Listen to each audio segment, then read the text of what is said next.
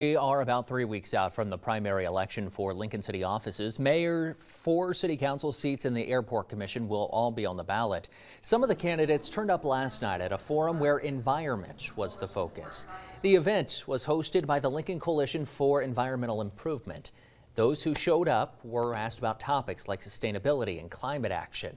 Organizers say these viewpoints can really make a difference in their respective contests.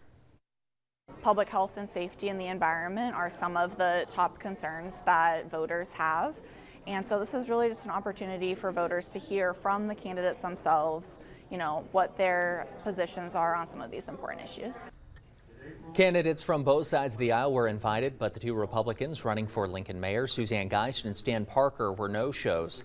The Lancaster County Republican Party is hosting a city election candidate forum tonight at 6 at the Auld Pavilion in Antelope.